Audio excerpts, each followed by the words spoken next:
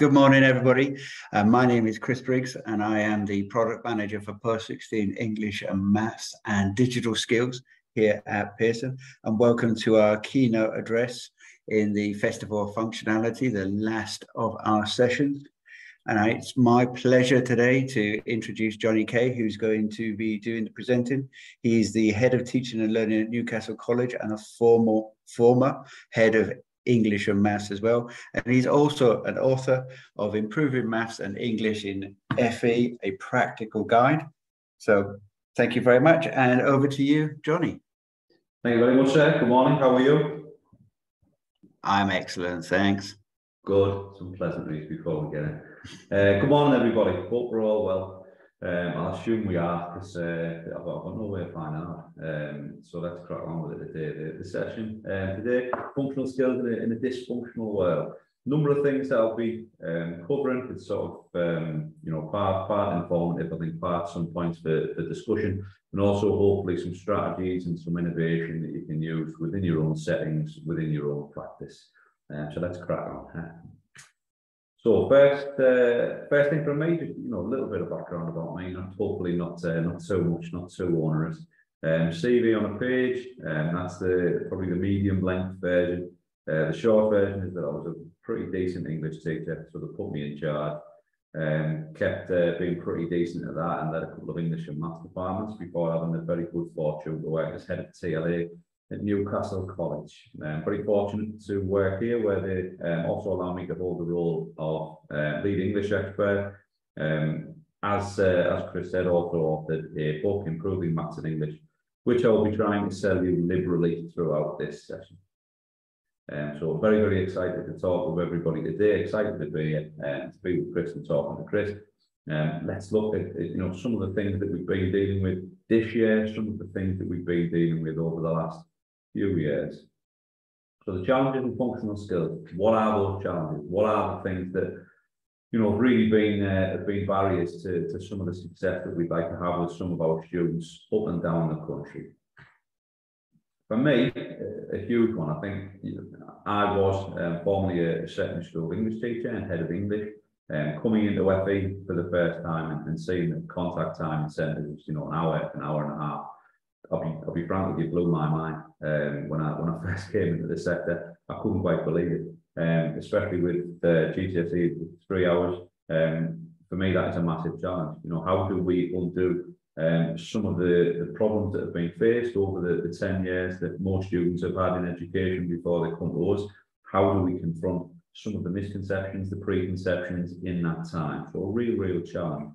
I think on top of that, we've got to look at the hangover from tags and cards, both from an assessment perspective and the grades that students are coming in with, but I think also from a perspective of building relationships. A lot of students have suffered over that time, both in terms of their academic studies, but also in terms of their emotional well-being and the mental health. A lot of sort of trust issues that a lot of students are coming in with, where they really felt they were going to get that grade in the first or the second year of COVID and lockdown, and they didn't, and they come in with a level of anxiety and sometimes a level of mistrust with education, this homogenous mass that they sometimes see it as. So a lot of challenges there that we've got to deal with as students come in, in the first few days and weeks.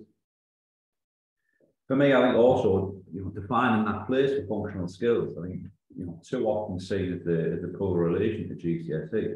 It's certainly got a place, it's absolutely got a place, but is that place defined across the piece? Is there an equity, or is there a quality for that qualification at various levels? It needs to be as important as GCSE. It needs to be seen as important as GCSE is often perceived to be. Touched upon a little bit in terms of tags and cards. Student engagement and expectation, really difficult to build relationships in an hour and a half per week. We know that attendance across the country is roughly 75 to 80%. There are no official statistics for this, but I think we've all spoken to enough colleagues at enough colleges to know that it sits around 75 to 80% on a sort of informal average. And it's difficult to build relationships in that time. And it's difficult still to set the expectations in terms of behaviour, in terms of academic performance, In terms of motivating students, it's difficult to do that in the time that is available.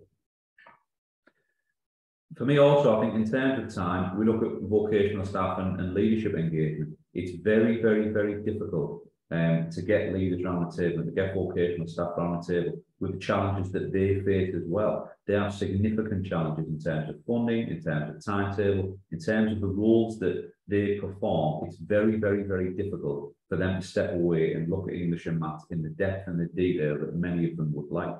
I've been very, very fortunate, and I am very fortunate to work in an organisation where English and maths is core and is key to everything that we do. However, that's not always possible in every college across the country. So we need to be able to invest in our vocational staff and in our leadership and make sure that time is available, relevant funding is available, relevant staffing and staffing routes are available to leaders, and also that there is relevant training for vocational staff, because embedding English and maths is such a core part of everything. Frankly, it's not a vocational task or an English and maths task. English and maths is important to everybody at all times.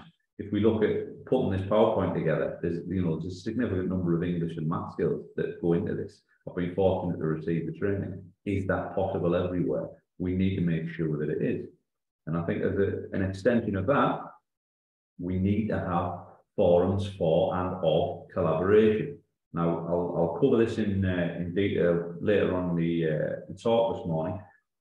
Are there enough opportunities? Are there enough, sort of semi-regulated opportunities, if you like, where we have a standing agenda that gets to the core and gets to the heart of the issues?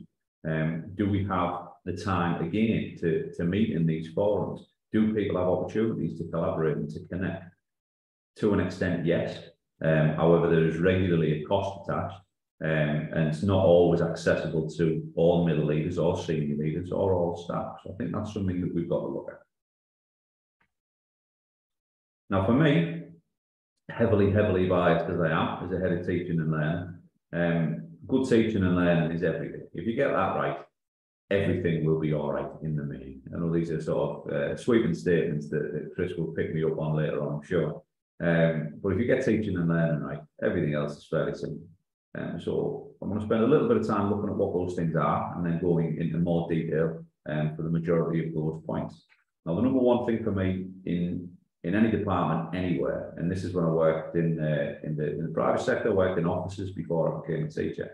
When I was a teacher in secondary, when I was a teacher in FE, leader in FE, leader in secondary, my wife works in primary, I've seen it there. So consistency is absolutely everything.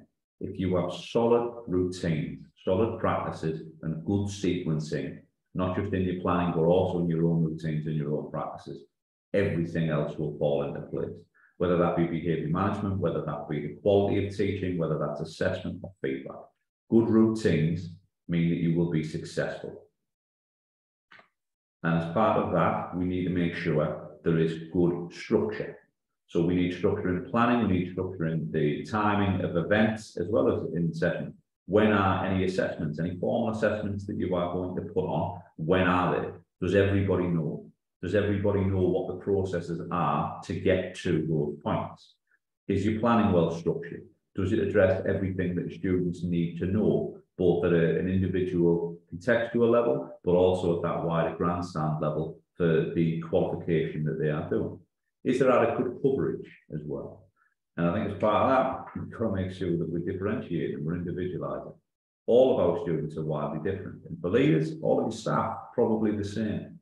So do we have the same message, a consistent message, going out in different ways to people to make sure they can access it in your teaching, but also then in your teams? And for me, this also feeds in to assessment. So when we're assessing students, have they had the preparation that they need? Now, I'm not talking here about having a session with 20 students and 20 different tasks. Having said that, we can differentiate and we can use different levers and levels of support to make sure that our students can access assessment, can access sessions. So, a little bit more support, learning support assistance, spending a bit more time with some students, giving a little bit more feedback to other students. So in the assessment, we need to make sure there are opportunities for everybody to perform at all times, and also a range of methods. Standing on the door and welcoming students in is a method of assessment. It's not the only method of assessment. It's not a formal method of assessment, but it is a method of assessment. Speaking to students, asking questions. So we'll spend a little bit of time on that today.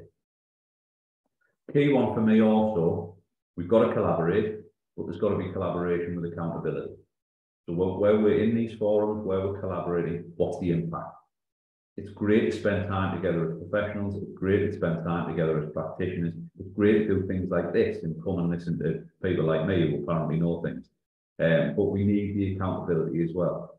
So, you know, you're going to conferences, you're meeting with people, you're in forums and discussion groups, and you're trialing new ideas. Fantastic, excellent. But let's look at that bottom line of, is it helping students? If it is, do more of it. If it's not, reflect, evaluate, adapt, maybe change, maybe stop doing that thing. So we need to make sure that there's accountability as well. So I want to spend a little bit of time looking at some of these things and some approaches that hopefully you'll find helpful in combating some of the challenges, and also emphasising some of the things that in my opinion, make a real difference, which are the things that you can see on the screen. Now, the first thing for me is assessment. If we get assessment right, assessment tells us what we need to know. That informs our plan. If you haven't got informed planning, the content that you're teaching is not going to be as impactful. So we need to make sure that we get those initial assessments right, but we also need to make sure that we get ongoing assessment right. What do students need to know? How effective is our teaching? They're the big questions. Let's look at how we can answer those. So assessment for me, effective assessment, I've read up on this a fair bit, I would say over the years, and these are the things that jump out of the literature for me. It's got to be bespoke for your students and setting, and it's got to be regular. If you're giving something, you know, A-level initial assessment or a level 1 group, why are you doing it? I've never seen that, and I hope that it's not happening anywhere. But we need to make sure that it's regular. We need to make sure that it is bespoke for our students, vocationally, contextually as well. I will say that a huge turn-off for students are the high stakes, large assessments, the mocks, the hour and a half of doing an assessment. Are we getting out of that what we're putting in?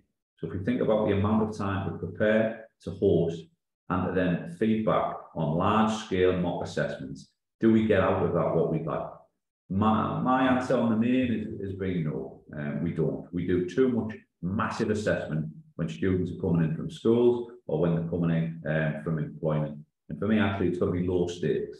So actually, if you don't do particularly well, we can accept that in the short term because there'll be opportunities to perform. There'll be opportunities to try again. And for that to happen, it's got to be short and focused. And we're going to look at an example in a moment. I think, again, what is sometimes lacking in those assessments, initial assessments, longer form assessments, final assessments, can you share the information? Can you go out to vocational heads? Can you go out to directors, assistant principals, and can you give them that information? Do they actually know what it means? Can you share a spreadsheet with the head of construction where we see that question 3, students have not performed particularly well? Do they have a clue what that means? So we need to be able to get the support of our vocational staff, our vocational lecturers, our vocational leaders, our senior leaders, and we get that in the main. But I think to make sure that we get the support that we want in the way that we want, we need to communicate a message of what we need from them. So we have a particular problem with this maths skill. You can see that from the information I've sent. Can you start to teach that in some of your sessions? Can you put a starter into vocational sessions just to reinforce that message? The best way for me to do this is low stakes quiz. Now, if we've not come across this before, I'll briefly explain what they are and how they work, and I'll go over a couple of examples as well. So low stakes assessments really, or low stakes quizzes should be completed for me every week as a minimum. I would say really every lesson that we can do it, because they do make that much of a difference. Roughly 5 to 10 minutes long. It shouldn't take any longer than that, because if we do take longer than that, we're going to have that situation where some students are finished, some students are at a point where they can't access some of the questions and they stop, and potentially we get some challenging behaviour. We need to make sure that we assess a range of topics and skills, and I'll have an opportunity to show you what that looks like. Big thing for me as an ex-secondary school English teacher is staring down the barrel of 35 Romeo and Juliet assignments on a Sunday afternoon. That's a Sunday afternoon that I'm never going to get back. and there were too many of them. So we need to make sure that students are doing just as much work in giving feedback as we are, because it helps them to understand what they're strong with and what they need more support with. So we need to delegate that workload, and I'll cover that in a second. And the big one, there's a line that I always use to get a bit of a smile off people. Anybody ever been to a pub assessment? Would you go to one? A pub assessment? Would you go to it's like a pub quiz, but you've got to sit in silence for an hour and a half. Would you go? You wouldn't go, would you? So it seems a small thing, but the terminology makes a massive difference. We call them quizzes, not assessments. If it's assessment, we spread the message that we're testing all the time. And students we must remember, negative experiences and negative perceptions of tests and assessments. So we call the thing a quiz. Tiny little difference, but it really does make a little difference. Assessment is high stakes, it's scary, it's frightening, it's stressful. Quiz, low stakes, accessible. So let's have a look. Now, we're going to look at two examples, one's an English one, one's a maths one, different elements to them. For me, this layout is the most effective way to do it. Where we have it on a sort of a big, where we have it listed on a page, excuse me, we have it listed on a page, this can seem a little bit daunting to students. Where we just have these boxes, really accessible, they're really simple to actually get on with it and crack on. There are two types of questions that work very, very, very well. One with only one defined answer, so that more applicable generally to maths. If we can't have just one defined answer, so if we look at, say, give the definition of a metaphor, every single student is going to give a slightly different response. And if you don't give exactly the answer that they've got, hands will go up and they will say, well, I've put this, is that right? And that's going to take more than your 10 minutes, or you're going to have to mark every single one, which is workload. So if instead we say, if we said, give an example of formal language, you're going to have to mark them all. You're going to have to look at every single one. If we say which of the below is an example of formal language, again, we get an idea not only of does a student have that knowledge, but we also get an idea of the student's thinking. If they pick something that is not correct, we might have a bit of a window into their thought process, so we can identify a misconception or a preconception and we can correct it. So again, I would say no more than 9 questions, grid format, either only one answer is right or multiple choice. If we have this every week and if students mark this, students are then able to identify what they're strong with, what they're not so strong with, and they have a revision resource automatically building up week on week on week. So where we have potentially functional skills students sitting an exam in December, they'll have 10 of these, showing them what they need to revise, showing them what they can do less revision with. What I would also say is always align a particular topic to a particular question. And what I mean by that is, number 2 is organisational features on this particular quiz that you can see at the minute. So always make question 2 about organisational features. Number 1 is about formal language. Always make number 1 about formal language. The reason we can do that is because if we regularly see that a student is getting number 1 wrong, we know that it's formal language. We can quickly go around the classroom and see that 7 out of 12 students are getting number 2 wrong. So we know that we need to teach some more organisational features or give it some more coverage. In terms of maths, similar. Either we go multiple choice, much easier in maths to just have one answer. 2 out of 2 is not 4 or 5, sometimes 6. It's just 4 always. Again, if we look at 1 is the percentages in decimal. If we make number 1 always percentages in decimals, then we know that if a student is struggling with question 1, it's percentages in decimals. That's what they need to revise. That's what we need to teach. The student looks back in February and sees that out of 14 weeks, 8 weeks, they've got number 1 wrong. They know that they need to revise percentages and decimals, and that's what they need to work on.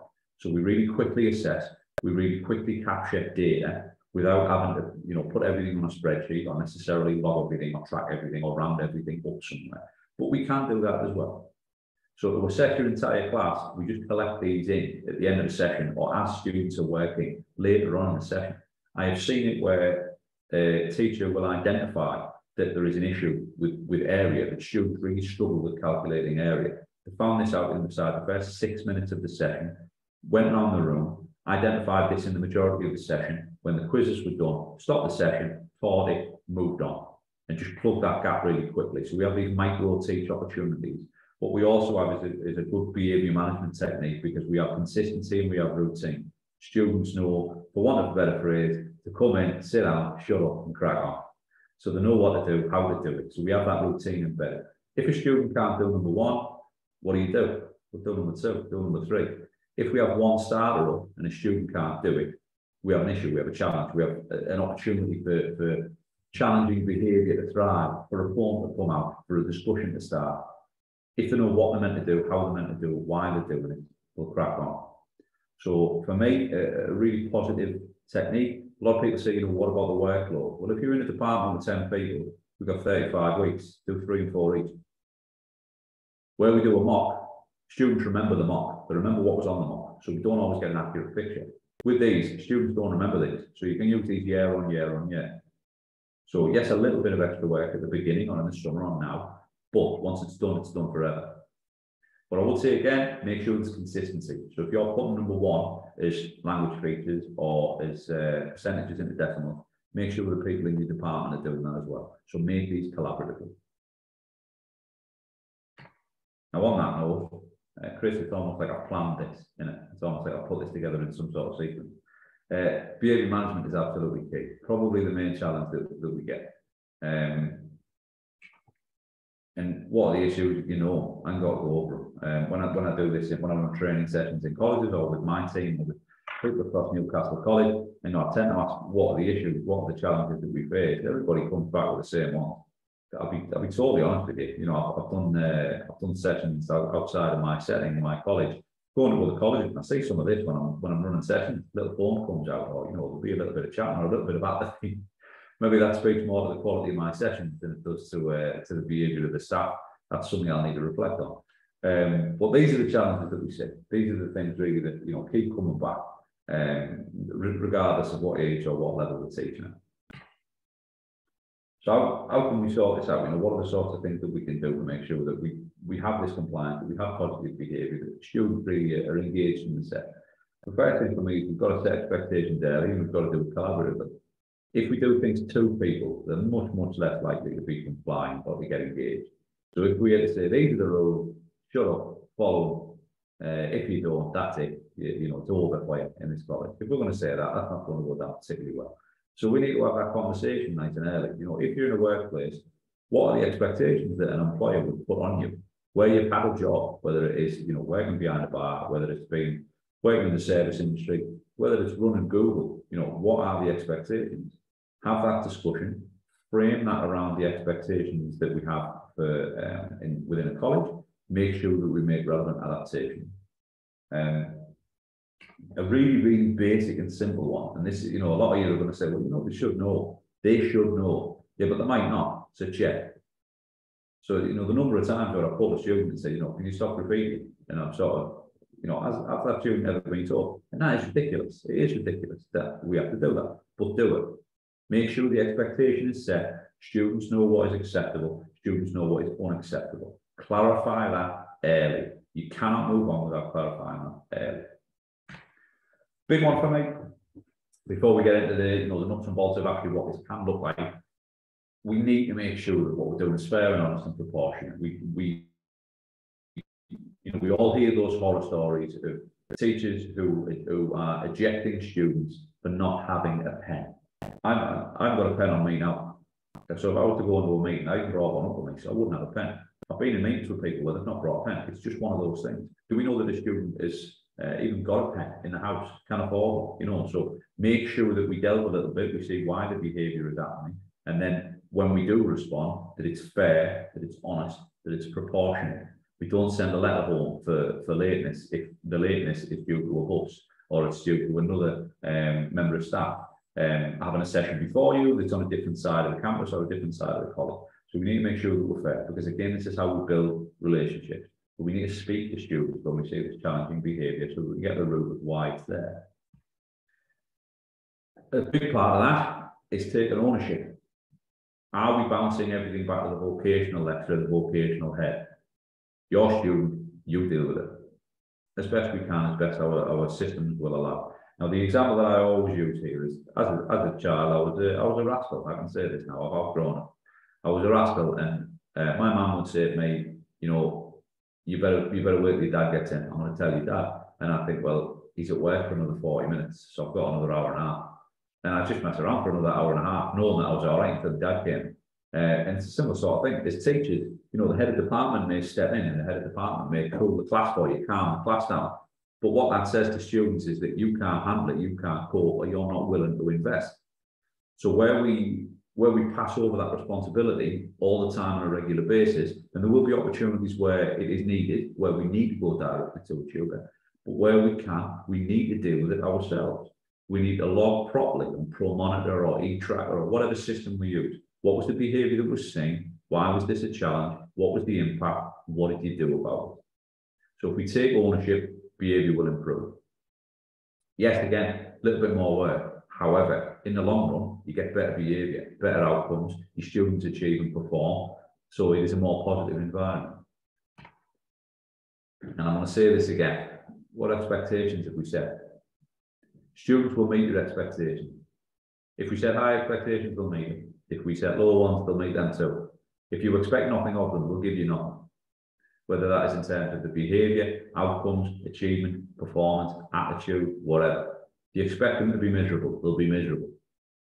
There are times where I have brought positivity to a class by sheer force of will, by just refusing to accept that people are in a bad mood. Now, I know there's one or two on this who know me very well, and they'd be thinking, what you? But yes, that did happen. So for me, speaking a lot about expectations, talk a lot about how we set those expectations. Big thing for me, rules. Keep your rules simple. Colleges with 20 and 30 rules. No. We need simple rules. We need ethos, we need culture, we need to build them collaboratively. So what does that look like? Well, I'm gonna try here, and Chris, I'm sure you'll point this out if it doesn't work. I'm going to try and fit every single rule that you might have in a college, the staff, the students, for everybody, into one rule. Be hardworking and always give your best. That's everything. I haven't got a pen. I've been hardworking, I'm giving your best. You're on your phone. I've been hardworking, I'm giving your best. Students are late, regularly going to 10, swearing, throwing a chair at you, turning up with a fully cooked chicken in a bag. Stuffed with roses and Quality Street. That happened to me in the year 10 lesson about 10 years ago. Are you hardworking? Are you giving your best? Now, the lady with the chicken, not so much. So I was able to say and ask the question, are you being hardworking? Are you trying your best? If you need more, all right, let's have a look at some more. Are you being ambitious to striving for the best? Are you being ambitious? Ask that. Middle leaders, ask that of your staff. Ask that of senior leaders. Senior leaders, ask that of your teachers. Ask that of your students. Christ, let's ask that of each other. Are you being ambitious? Do you want the best? Because if you don't, why are we here? I'm open to have a 4 out of 10 day to day. Nobody gets out of bed with that mentality. So let's smash it. And let's communicate that to students. Again, simplicity of rules. Show resilience and be accepting of feedback. We've all had meetings where we're told, that wasn't quite good enough or that needs to improve. Whether that's as a 6-year-old in a math session, whether it's as a 20-year-old in a functional skills session, whether it's in an appraisal meeting, in a job. Again, the CEO of Google, he has to do these things. And then last couple for me, be thankful and respectful to others. I mean, frankly, you could fit all of these in just, be nice. Be nice. You're late, be nice. Make sure that you're self-aware and regulated. These 5 rules, one of them would do, but every single behaviour challenge that we've looked at fits into those rules. So set your rules collaboratively and set your rules early. What I would also say is that if we see Jurassic Park where the velociraptors test the fence every now and again, your students will do that in terms of behaviour management. If you're a middle leader, your staff will do that. It's basic sort of human behaviour. You'll test the parameter. So make sure that we are regularly going back on these rules, regularly highlighting them, regularly using them. If you have a launch it and leave approach, these are the rules, and we never speak about them ever again. They're not going to be applied. So I think also for me, it's not necessarily rules, it's an ethos. It is a big old block of Edam cheese. It is a bit David Brent, and my staff will cane me for this because I am a bit David Brent. I live my life by those rules. When I'm sort of playing with my kids, I'm not being hard work, I'm giving my best. When I'm sort of in the relationships that I've got with my friends and with my wife and with the people that I know, I sort of follow that as an ethos, as a culture for my entire life. And when I'm good at it, I'm happy. So, big thing for me in terms of behaviour, the more practical approaches, we need to prepare. So, too often, where we see these challenges, where we see these behaviour issues, it's because there's not been the correct preparation gone into it, or there's not been time for that preparation. Now, some of these you may look at and say, I don't have time. That's fine. We have ways and means to get around that as well. Behaviour, there's not a single silver bullet that's going to fix everything. There's not a sort of, one approach that'll sort everything out. You're always going to get challenged. What we actually need to do is just make enough small steps, and we need to be consistent with those small steps. And we find that we have positivity, we have engagement. So let's look at it. Big one for me, massive one for me. Your feng shui, your disco space, the layout of your room. Is the layout of your room stuff that you can get around it? So you always need 3 spaces where you can teach your session from. The front of the room, the middle of the room, and the back of the room. Wherever you cannot get to, that's where the problems are going to start. If there are people in the corner of a room that you can't reach, they'll be on phones at times. They will have discussions because you can't get anywhere near them. The biggest deterrent to challenging behaviour is your proximity to that behaviour. If somebody is on a phone, if somebody is having a discussion potentially that they should not be having, if Shanice is being smooching Darren behind Sarah's back, that is going to be the talk of the town in that session. If you can get anywhere near it, if you can stand next to that conversation, it stops. If you can stand next to a student who is texting or on a phone, it stops. Most of us would trust our news and David, would trust people we work with, would trust our friends. How many of us would willingly hand over our phones and say, carte blanche, look at whatever you like, look through everything? Very, very few. Students are exactly the same. If you just stand next to them when they're on the phone, it'll go away because they don't want you to see the message or the picture or whatever it is. So being able to get around the room is absolutely vital. Another thing, I saw something on Twitter the other day, build relationships. That's how we do it. And no one ever says how you do it. But one of the steps is just greeting people on the door for a few reasons. One, you cut off any behaviour that may enter your room as a challenge. So we've got a couple of sports students that are having a bit of a tickle off, they're tickling each other in the corridor. I've seen this, 18-year-olds tickling each other, where we have a couple of people who are upset about a night out that happened on the weekend or something like that. If you allow that into your room, it becomes the focus. So if we stand on the door, we can cut it off. Can you just wait there for me just for a second? Is everything okay? As we let other people in. Don't have a pen, don't have equipment, have it on the door. Have you got a pen? No, there you go. In we go. It sends a message. I've thought about you, I've prepared, I want you to succeed. It sends a message also, I care so much. I'm at the door to say hello to you because I'm excited to see you. And we ask the little questions before they cross that white line into the session. We can ask the sort of semi-personal, informal question. Do you have a good weekend? What have you had last lesson? What do you have for your dinner? What's this weather? What's it like outside? How did you get on with that driving lesson you had the other week? To actually show that you care. People work for others who are invested in them.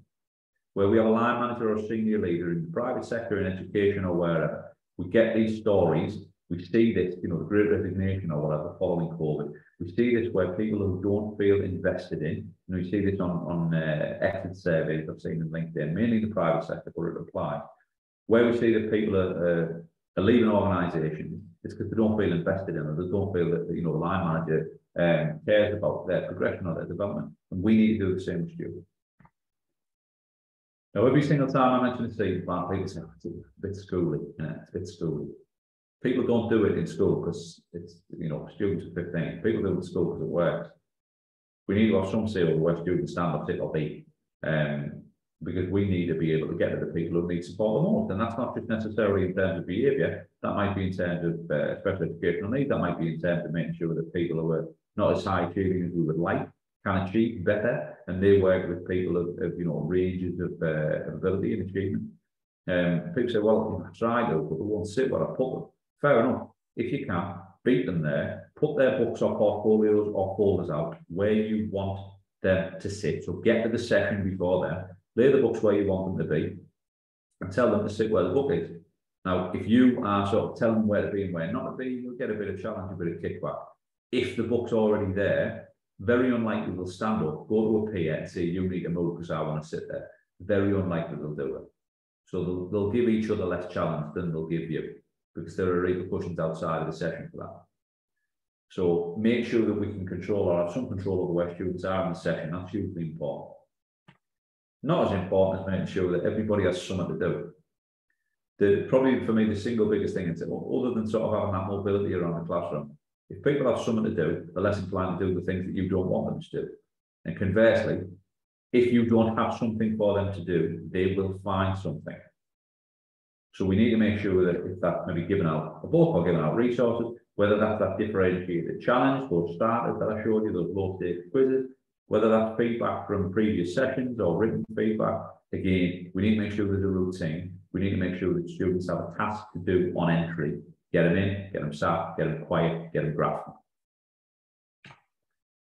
And please buy a clicker. Now, I was slapped down by a colleague at Liverpool College this week when I said that you can get these on Amazon for 20 quid. Apparently, you can get these clickers on Amazon for like £6. I've not seen these ones. I've been wasting my money. Being mobile is key. To be mobile, get a clicker.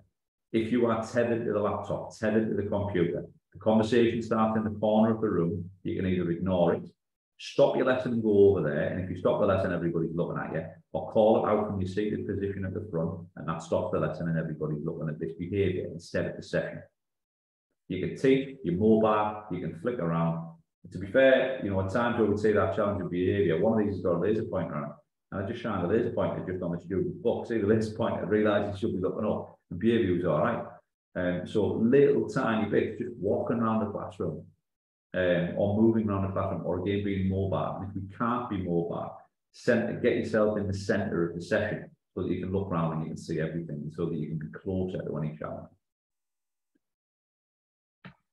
Similar for me, that engaging starter is vital. Now, three types of starter: the one that assesses, the one that engages, and the one that does both. You need to decide which is best for your session, for your individual class, for your individual student. If you don't have something for them to do on entry, students will find something to do, and it will not be what you want them to do. So we need to make sure that we have these elements in place. Most of those things we can do with very minimal effort, and all will have a large impact.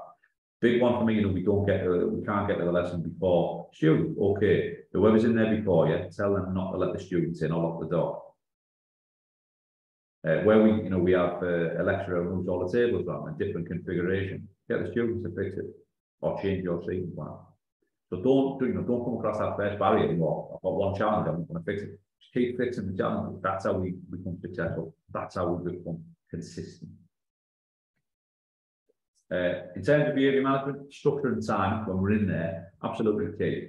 So do students know what they've got to do, why they've got to do it, how they've got to do it, when they've got to do it, where they've got to do it? Do they know all the elements that they've got to achieve? And I think too often we don't use questions effectively enough. And what we do is we say, does everybody understand that? Anybody got any issues? Who's going to put their hand up for that? Just go around. What do I want you to do? Champion, thank you very much. How long will it take? Where do I want you to do this? And this allows individual students to achieve. What have I got to do? Oh, well, we're writing a letter. Great, achievement, well done, success. Little dopamine hit and we move on. We build a relationship again. I think also we need to make sure that the students fully understand the task, and to do that, we need to preface, what I want you to do today is, and if you get students to do this thing, and you also want them to do that thing, and you're explaining this, they tend to stop listening about there. So this is wrong. They don't do this effectively. So we preface with, when I say go, you will.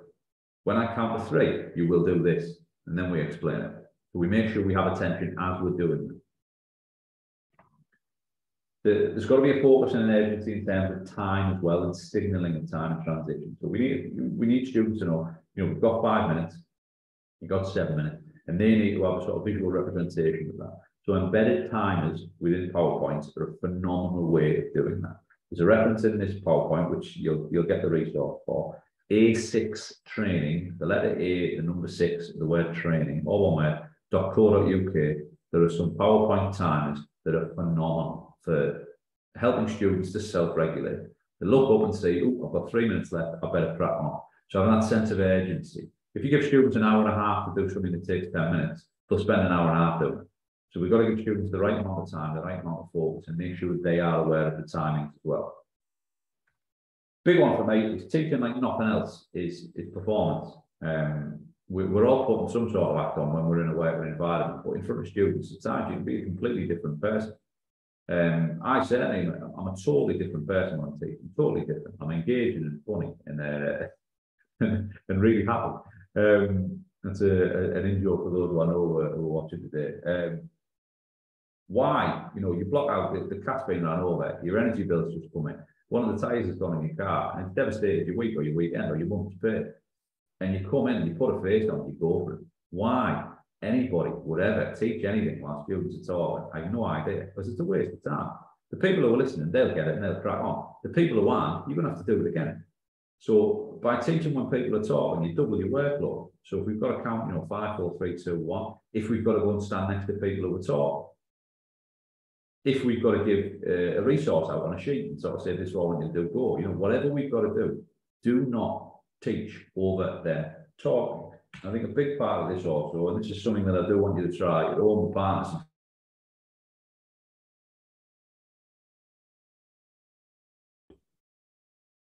Because where we're asking please, we're asking if somebody will comply, yes or no. Now, I've not been in too many classrooms where a teacher wants a student to say no. You know, we do this bit of work, please. No. All right. Okay, what do I do now? Where we ask please, we are asking, do you want to do it? Do you not want to do it? And students will be justified in saying no. Where we say thank you and move away, we are so confident in what we are asking that students don't really have a choice other than to comply. Can you do this, please? No. And then you're engaged in a conversation. Can you do this? Thank you. And then move away. Much more likely to comply. Even if they do say no, you've moved away, you've said thank you, and they'll eventually crack on. Huge one. Again, a questioning. We have 300 to 400 questions a day. We tend to give about, the research varies, but you know, this one of the main pieces says that we give about 3 seconds of thinking time. That's not enough. So we need to give longer. We need to use our questions wisely. We need to make sure that we give more sophisticated questioning, which we'll cover in a second. But we also need to make sure that within these questions, students have relevant answers. So a little trick, because I'm a bad one for, you know, 2, 3 seconds. Just do a little count in your head. 1, 2, 3, 4. Think a bit and give some more. If we say it slowly enough, it's 10 seconds of thinking time. Stupid little trick, but it works. It works a trick. So make sure that we give students a relevant time. Not asking questions like, is everything all right? You know, those closed questions. They'll not give you an answer, or they'll give you the answer that you want, and they'll move on, and that'll be it. So we're going to cover questioning in just a second. So, last little bit on behaviour management in terms of relationship. We need to invest in students. So we need to make sure that, you know, they know that we care about them. Stand on the door, have the discussion, have the relationship, care. If you don't care, pretend to care. You should care. That's what the job is for me. Well, you know, where I find people who sort of say that, you know, they dislike students, you don't know them. And where students say, you know, I dislike the teacher, you don't know them. You don't know that teacher. We need to share where appropriate. You know, we need to talk about, you know, what we feel about certain topics, about certain subjects. You know, where we see this challenge behaviour, let them know it really upsets you. Again, we need to be appropriate. We can't cross that line. We must make sure we are professional, we are the teacher, and that relationship continues. But we can have conversations. And a big part of that is understanding those starting points. What school did they go to? What was that school like? What was their experience like? You know, were they the star pupil in that school? Were they shoved in a cupboard somewhere and sort of told to do independent work for a couple of years? I've encountered both. What were the relationships like with students? What are relationships like at home? Do they live at home? You know, do they have relationships with family? Do they live with parents? Guys, important to know these things. You have to know them. We also need to know the relationships that students have with each other. If I'm to sanction one student, what will be the impact on their group of friends? What will be the impact on those relationships? Now, not for a second am I saying don't do this, but I'm saying have it in mind, because, you know, where we sanction one student, we may lose or damage a relationship with 2 or 3 others. It's necessary to do it, but we need to know what's coming. I think we also need to look and think about, you know, where you are giving a sanction, think about how you would feel if the roles were reversed. Are you being fair? Are you being honest? Are you being proportionate? And we need to remember, for me, you know, talk about this ethos. Everything you do is for the students. Everything that we're doing is about the students. Anything challenging that you get back, we need to remember it's just a job.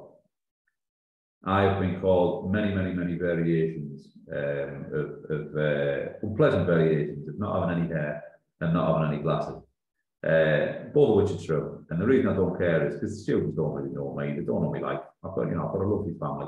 I've got a nice house. And I'll remember that when it's going negative, when I get, you know, in previous roles where I've had chairs thrown at me and you know, being sworn at and had some unpleasant things said, I think actually, you know, it's just a job. It's all right. It's okay. Tough to do that. I know that it's not that simple. But where it's successful, I think, you know, I helped with that. I supported that. Student getting that, you know, that pass or that grade 4, or, you know, moving into that apprenticeship, moving into that job, progressing on to the next level in vocational study. I have part of playing. So I think we've got to make sure that we have those sort of defining lines. And you know, I used to work many years ago with a member of staff who said, you know, I don't like him, and he knows I don't like him. And I thought, you're never going to get anything out of that student. So we need to like something about every student, even if it's just a shoelace. Silly little line, I love that line, I'll be honest. I told you, I said to you I was a bit David Brent, and now it's coming to life, it's coming true. We've got to like something about all of them, even if it's just the pencil case they've got, or the shoelaces, or the way they walk, or the glasses they've got on. We've got to like something about about everyone. Because if you don't, they'll know, and they'll not work for you, and they'll not achieve. And quite frankly, the job and a student's life chances and students' opportunities to achieve are bigger than your personal opinions about them. And I include myself in this, because, you know, every single thing that I'm going through today is as a result of me doing the opposite of it. So I've come to these conclusions through making the mistakes. So, you know, I've been there where I've disliked the student, and I've had to have a good long look at myself and say, sort yourself out. So we need to like something about every single one. Now, the last couple of bits from me. Massive one, questioning. Something so simple, so little preparation, so little resource required, and we're not getting it right now. So we're going to look at the sort of prevailing approaches, we're going to look at the existing approaches, and we're going to look at actually how we can improve those. So the main approaches, or the main singular approach, is either IRE or IRF, the same thing. Initiation, response, evaluation, or initiation, response, and feedback. Now, these are, as I say, the excuse me for this second, sorry. Yes. These are the prevailing approaches. It's really simple. You ask the question, student gives you an answer, you tell them what you think. You know, where's the formal language at in this? Well, it's there. Crack, well done. Or no, that's wrong. Try again. Challenges with this, and the reason that potentially we shouldn't do this is, one, it takes ages to get around everybody. If you don't get around everybody, you don't know what they can do, what they can't do. You tend to pick on students who you know will give you the right answer anyway, so you're not really assessing them. You've already done it. You just sort of making yourself feel good that you know that a student knows the answer to one of the questions back. And also we don't give that time. We don't give that thinking time. So we need an alternative approach. Now that alternative approach for me, PPPB. Let's have a look at it. What is it? The first thing that we're going to do, we're going to pose a question to everybody. We're going to ask everybody in this class a question. Or we ask the question and we tell them that anybody might be selected to answer it. We've then got to take a bit of time, we've got to pause, we've got to give them sufficient time to formulate a response. No hands up, no talking to each other, although we can do this in groups and pairs. I'll get onto that in a second. Ask the question to everybody, give them a bit of time to think about it, and then we're going to ask for a response. We're going to pounce. Not literally, I must stress this, do not jump on people. So we're going to pounce, we're going to ask for a response. So you've asked the question, you know, what do we think this extract would you know, how would this extract impact a reader? How would this make a reader think, or how would this make a reader think? Darren, I'm going to ask you today, Darren. Darren gives you an answer. I'm not going to give you any feedback. I'm going to bounce. So I'm not going to tell you whether you're right or wrong. I'm just going to say thank you for the contribution. You know, really, really interesting answer. Not good, not bad, just interesting, or thank you. And then I'm going to bounce to another student, and I'm either going to ask the question again, or ask for, you know, the same response to the same question, or I'm going to say, what do you think of Darren's answer? Do you agree with Darren's answer? Yes or no, and why or why not? Because where we sort of say, you know, question, answer, feedback, we don't have the ability to assess anybody else, because we give the feedback, we give the answer. So we need to be able to assess students. So with one question, you can assess 5 students. If we do this in groups, you know, if we do this maybe in pairs and have that discussion, we make sure we get around, we've got the clicker, we make sure we circulate, we can sort of earwig on all of these conversations and assess that way as well. Then we get the answers, and you get an answer from every single person in the lesson with relatively few questions. Or we can do it individually. And when you're talking to one question for one answer, the other 15 people in the room aren't being assessed. So it's much more efficient, it's much more effective, it's much less work, and it gets the students to do a lot more. Now, in terms of the rules of this, explain the premise to them, tell them what it is and how it works. Make sure they know nobody can shout out or interrupt. It does promote higher order thinking. It is more challenging. We had a guy called Steve Ingle come in recently, fantastic trainer, former senior leader and teacher. And he made a statement, when something is more challenging, that's where real learning happens. You think about where you go to the gym. If you're lifting 5 grams, doing a bench press of 5 grams, you're not going to come out like Arnold Schwarzenegger. You've got to lift the big weights, you've got to challenge yourself. It's exactly the same when we're in a classroom. We need a challenge to make sure that real learning occurs and that we have that stickability. So whatever we do teach stays. And so what we need to do is provide more challenging questions. Similar as I've said, that pause for me is absolutely key. We need to make sure that students have enough time to actually formulate a response. I'm not going to spend a lot of time on this. I just thought I'd include this resource so you can actually go away and plan some questions. So essentially, where the top left is the easier questions. If I've got my mobile phone here, what is it? What does it do? What's the phone you made phone for? When I get to the bottom, how might we use it? Oh, you might have a conference, or you might run a business from it, or you might, do all of your work from it, or you might plan a party on it, or you might FaceTime, or you might use, your application. So where we ask the how might question, the closer to this bottom right-hand corner that we get, the more challenging the question is. So again, just a resource for you to go with. The last couple of bits for me, vocational collaboration is one of the things that I'd highlighted earlier as a potential challenge. Where I do see this as a potential challenge, the English and Maths, English and Maths teachers, English and Maths practitioners, absolutely have it within the power to go and defeat that challenge and to get rid of some of those barriers. And this is how we can do it. Now, the first thing for me is joint planning. As much as our vocational colleagues will have the maths and English abilities and have those skills, we need to direct those skills. They don't necessarily know what the spec is. They don't necessarily know what the common areas for improvement are within your centre, within your region, within the country. So plan with them and just say, can I have a look at your scheme of learning? Right, here, you're doing this topic. That's a fantastic opportunity to embed measuring area and teach some area. I will send you the resources that I use. Please embed them into that session. Most of us have been taught maths one way in primary school, one way in secondary school, one way from parents. We then have students who are in FAU get a 4th way. We then potentially have revision resources or online materials that are a 5th way. If they reach it a 2nd year, it's likely it's going to be a 6th way as well. It's not consistent. If we have a student who's being taught area or being taught structural features by their English and Maths teacher in one particular way, they then go into vocational sessions and it's taught in the same way, you get a double hit. So share the resources. I think also dip into sessions. Go and have a look in vocational sessions. Get them into your session. This is our teacher. Come and have a look. Part of that is your marketing and your PR. Get the posters up around the college. If you get grade 4, you get level 2. It's English and Maths. You make about £100,000 more a year. Why is that not on a billboard at every college? 100 grand, £100,000. You make £2,000 more a year, every year. If you get these, get on a billboard. So identifying their needs is massive. And then the very last little bit from me, just around network and collaboration and that accountability. Network and collaboration is fantastic, but there's got to be some accountability. You've got to hold yourself accountable, and I think you've got to hold your colleagues accountable as well. Not in the, we hear accountability and we think about, action plans and performance improvement plans. Accountability is everywhere at all times. I'm accountable as a father and as a husband and as a friend. I'm accountable. So are we holding ourselves accountable in the right ways? And I think, to do that, we need to believe in this culture. So we need to believe that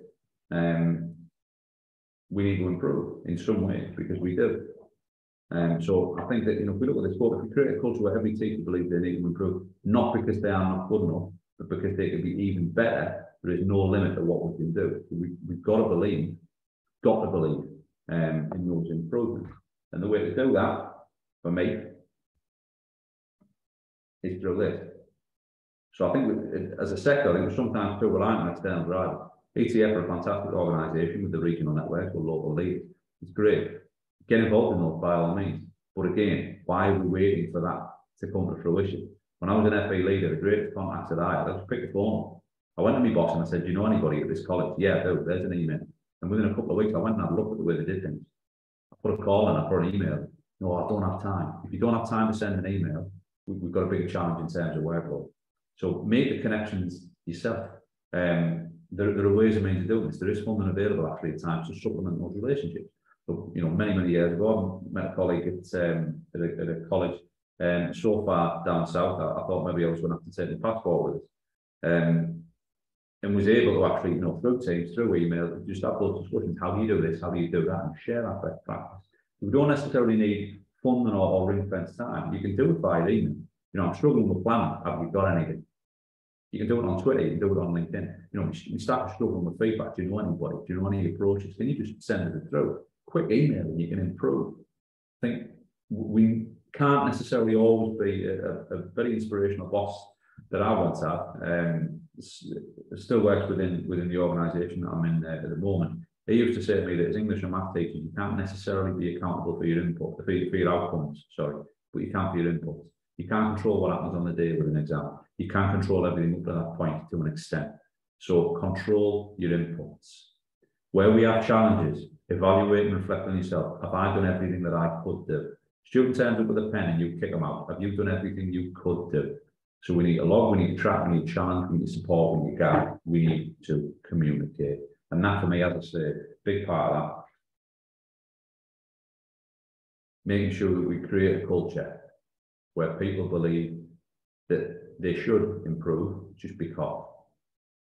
So we need to create a culture where every teacher believes they need to improve, not because they are not good enough, but because they can be even better. I can be better, you can be better. We can all be better to a degree. And to do that, we need to listen to each other, but take a step yourself. You know, reach out to people who are, you know, have a look. I mean, the DFE dashboard will tell you, you know, where the colleges are that have good progress, that have good results. You'll know yourself. People who you meet, just reach out and talk to them and just have those conversations. And a sort of a neat transition to that. I have absolutely no qualms whatsoever in being one of those people. My drive in whatever I'm doing, when I was an English teacher, the reason I went into teaching, quite frankly, I used to work in an office, a financial services office when I left university, and essentially my day was filled with phone calls of giving people news about how little the pension was worth. And I had that reflection, and I stepped up and sort of said to myself, what do I want to do to be happy? I want to be a teacher and I want to help people. And I'm hopefully still, my staff hopefully agree with me, and the colleagues at Newcastle College would agree with me that that's my driver. Doesn't make the ball go faster, doesn't help young people. If it doesn't, why are we doing it? And so I say, you know, any conversations that you want to have, any questions you want to ask me, the resources from this session will be distributed and available to you. I must as ever thank Newcastle College for allowing me to do these sort of things. Fabulous place to work. As you can see by the wonderful space that I've got around me, lovely office that I'm in this morning. Give a follow on Twitter, Johnny K Teacher, at Johnny K Teacher. Not because I've got any sort of insight or anything, but because I steal and retweet the ideas of other people. So you don't have to do all that running around. And then the last bit, buy the book. It's available on Amazon, Waterstones, some very, very good reviews, some positive interactions as a result of it, improving maths and English and further education. And hopefully nearly perfectly, Chris, I'm done. And that's me. So thank you for having me. Thank you, everybody, for listening. Thank you very much, Johnny. That was amazing.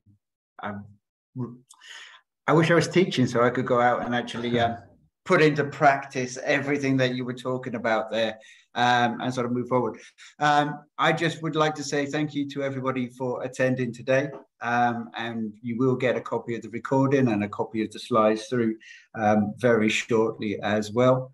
And please watch this space for things that are going to be happening based off the back of this, based on what we've been planning for English and Maths Post 16 within Pearson as well. Thank you very much. And Nick, it's over to you to finish the event.